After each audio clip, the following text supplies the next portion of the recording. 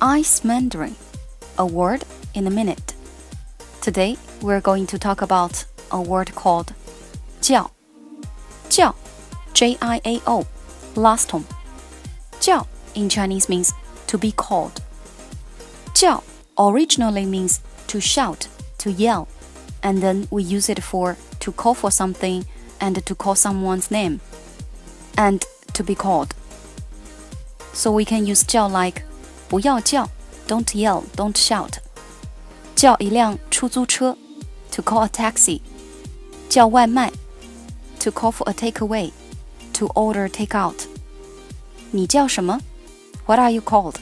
What's your name? And another very important usage of 叫 is 叫 is also used for to ask someone to do something.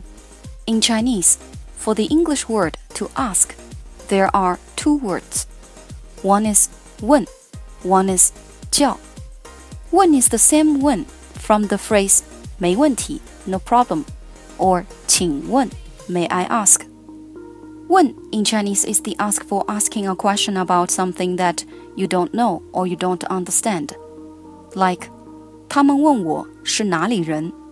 They ask me, where do I come from? 你问她来不来? Go ask her if she comes or not. 我想问你一个问题. I have a question for you. And 叫 is used as the ask like a requirement, a command, to order or to tell someone to do something. So actually there is no question, you know exactly what you want. For example, 老板叫我帮他订张机票. My boss asked me to book a plane ticket for him. 今晚有朋友叫我吃饭. I got some friends ask me for dinner today. 我叫他们早点来. I'll ask them to come earlier. So, 我叫 Amy, 你叫什么? I'm called Amy. What's your name?